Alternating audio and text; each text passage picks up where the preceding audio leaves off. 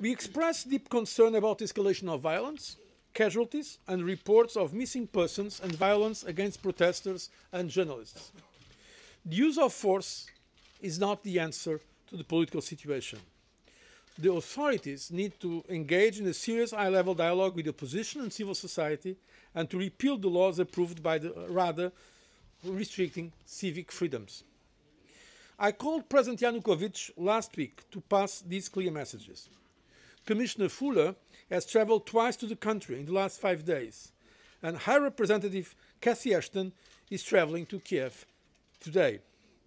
I think it is both in the European Union and Russia's interest to contribute to the stabilization of the situation based on the rule of law and respect of human rights. No one stands to gain from the absence of law, order and freedom. In this context, I want to take note of today's decision by the Rada to repeal the 16th of January laws restricting fundamental freedoms.